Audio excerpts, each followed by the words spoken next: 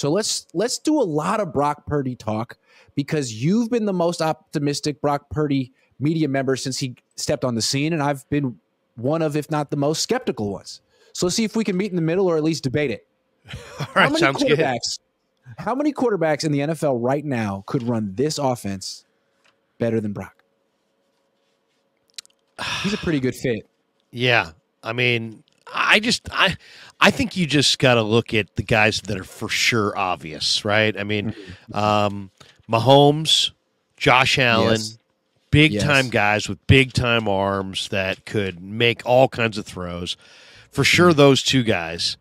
And then it's kind of like beauty's in the eye of the beholder. I'd probably put Lamar in there because I think Lamar has that same kind of it would be a different look because you would use him more just on runs, especially in short yardage to kind of keep the offense on the field.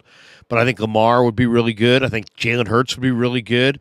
And then there's the three young guns like Lawrence, Herbert, and Burrow. And, Burrow's cold right now, but he's a total stone cold winner. Herbert is got maybe the physical prototype, and yet, he's kind of 500 career, and he's not winning all the time. Lawrence, is maybe one of the greatest quarterback prospects the league's ever seen. So I got to think that for sure, Mahomes, Allen, Lamar, and Hurts, I would say those four, and quite possibly Lawrence, Herbert, and Burrow. So I would say those seven. I say I would throw Brock in around 8. And maybe, if you obviously Stafford is incredible still, so maybe you go Stafford in there, even though he's an older guy.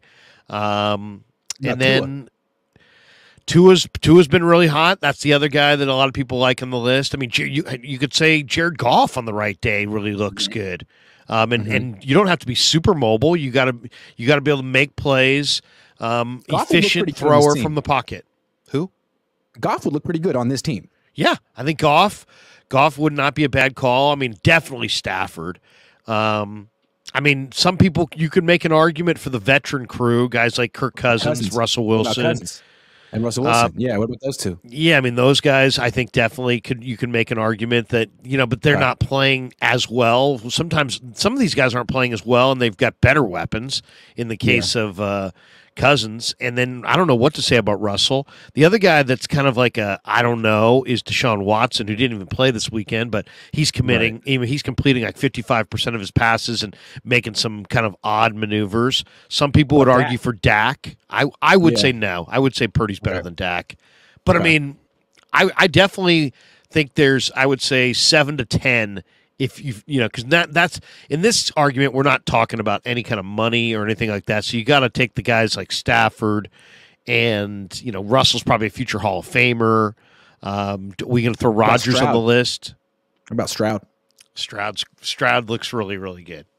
He does. He looks really good. Okay, so potentially Stroud. So hold on. 1, 2, 3, 4, 5, 6, 7, 8, 9, 10, 11, 12, 13, 14. So I think it's fair to say that there are maybe 14 quarterbacks who could run this offense as well or better than Brock. It's a hell of an offense with a hell of a coach. Still, that puts Brock in the top half of the league. And I think most people would agree with that, even though he hasn't even started a full season worth of games. It just looks like he really is. And he does have a lot of things going for him. He doesn't have the big arm, but neither did Joe Montana. And I'm not comparing him to Joe Montana, but you can't just rule out a guy because he doesn't have the big arm. Well, and I think the point is, obviously, there's only one Joe Montana, but Brent Jones, who played with Joe Montana, just went on NBC Sports Bay Area's website, and in an article that I read just yesterday, said he reminds him of Joe Montana. I also did an interview. Brent Jones said that. Nice. And he's talking about that seriously. Brent Jones is a serious guy. Yeah. Oh, absolutely. Yeah. I mean, to me, more than anything, Grant, that is a freaking eye opener. I mean, because you and I, we could say whatever. Guys like Brent Jones, this guy played with Joe Montana. He's got no reason at all there's no motivation on Brent's part to. Okay, this is the exact quote. I'm going to read it to you. It's unbelievable, actually. 4-time Pro Bowl tight end Brent Jones. I think Brock is a cool customer. And that's really hard for people to appreciate. He's just such a young kid and hasn't had that much experience in the grind of football with all the spotlight, a playoff team, a team that should be in the Super Bowl this year. And that's why, and the way that he just is so cool just reminds me a lot of Joe. Nothing ever fazed Joe. He was relaxed. He was calm in the huddle. Nothing could fluster him. And Brock just seems like he has that same persona. I agree. So that's Brent Jones. Now, I did an interview yesterday on 95.7 The Game on the pregame show with Lorenzo Neal with Larry Centers, who played with Tom Brady his final year. They won a Super Bowl together over Carolina. And I said, what do you think of Brock? And he said there's several things about Brock that remind him of Brady. So, these are the best. I mean, this is really, I'm a huge Brock fan. You know that. But this is pretty hard to fathom that we are here. But that's how impressed at least a couple guys are. Brent Jones, Larry Centers, Ronnie Lott was very glowing in his praise of Purdy last week as well. That's fair. I sort of look at Purdy and Jalen Hurts similarly, and here's why.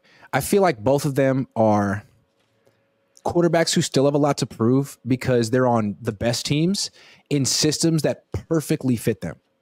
Like, wouldn't you say Philly's system is a perfect fit for Jalen Hurts and what he wants to do and what he's good at? Well, yeah, I mean, it's a run. You know what's interesting about it, Grant, is they're both in run-heavy systems, but still have weapons of note to throw to. So, like, Philly's a run-heavy. If you said, what's Philly doing? They're a run-heavy system. But they have Devontae Smith, A.J. Brown, and Dallas Goedert, and yet they're a run-heavy system. The 49ers, I think you would argue, are initially run-heavy. That Jalen Hurts is a better fit for Philly than he is for the 49ers, and that Brock Purdy is a better fit for the 49ers than he is for Philly?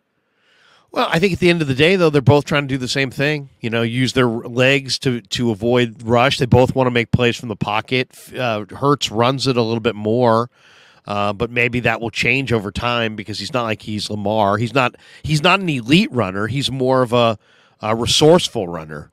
But Hurts, I think, also gives you something different. Hurts gives you a short yardage option as a ball carrier almost because he's so strong leg-wise that I think there's a little bit of an advantage there. But I'll tell you this, Purdy's accuracy is unbelievable.